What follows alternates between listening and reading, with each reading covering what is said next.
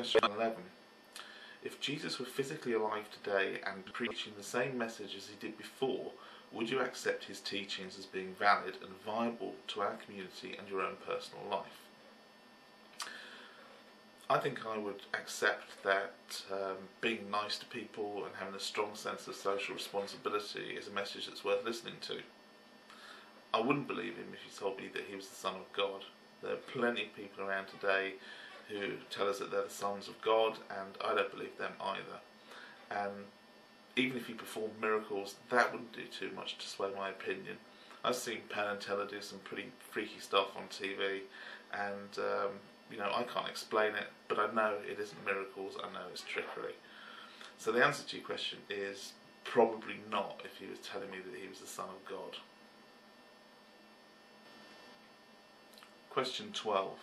Considering all the opinions you express about the dangers of religion and the world's problems, why don't you offer any solutions to the problems on a specific level? Well, that's exactly what we are doing. We're providing the other side of the arguments against superstition and hocus pocus. And part of that argument is that if there's no afterlife, then we should make a difference now, because now is all we have.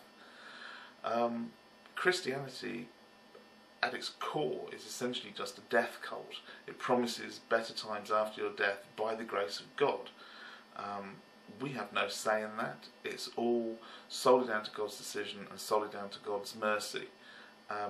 Counter to that, atheists know that if we want a better world, then the only way we're going to get it is if we make it ourselves.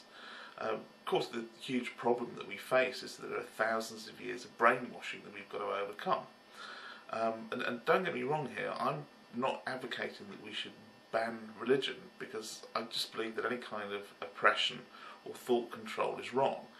But my solution is just to let the arguments that rational people make stand on their own logic, and hope that people will eventually come to their senses.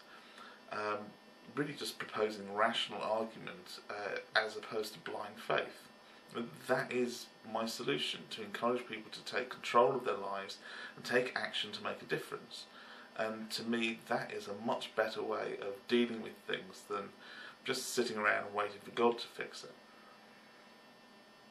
So, anyway, I hope that gives you some insight into what this particular atheist believes, even if it took me 3 videos to do it. Thanks for asking the question and for giving me the opportunity to respond, and peace to atheists and non-atheists everywhere.